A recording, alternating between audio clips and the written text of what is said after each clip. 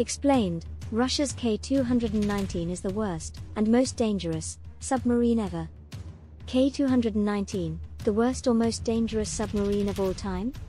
When it comes to figuring out what is the worst submarine of all time, it is difficult to blame the sub itself or the bad actions of the crew. Such is the case with the sinking of the Soviet submarine K-219. K-219 was a Yankee-class boomer, or ballistic missile submarine, that carried nuclear weapons.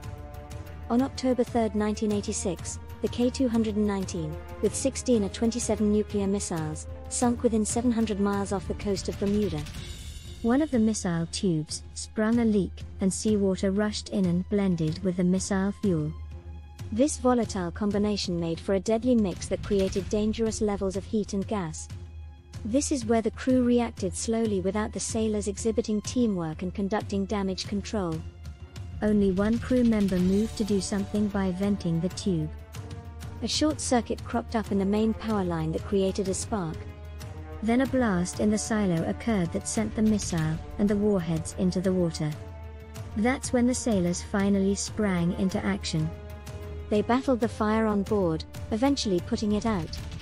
They had to shut down the nuclear reactors by hand because the control mechanisms were damaged. 3 sailors died.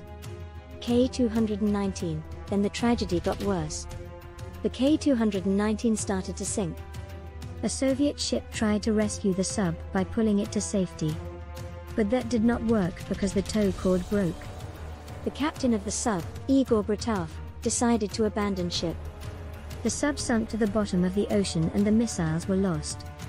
The whole encounter lasted 3 days. Could the United States have stolen secrets from the K-219 wreckage?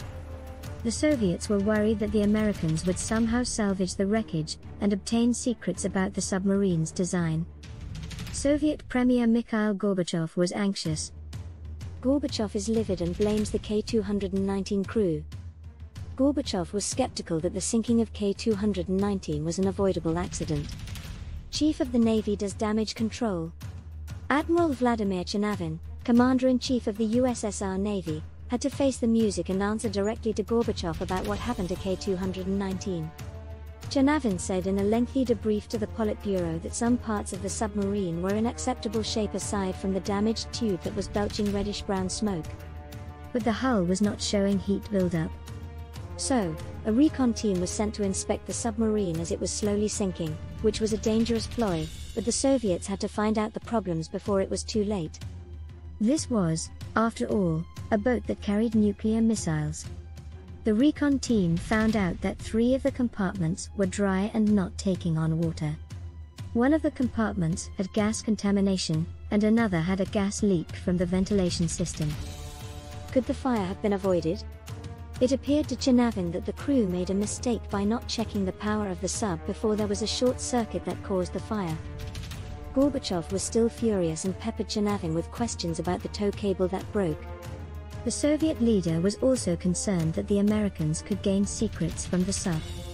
Chernovin replied that the sub was a second-generation boat that went into service in 1971, not one of the Soviets' advanced subs. The K-219 was clearly faulty and the crew did not react well to the emergency.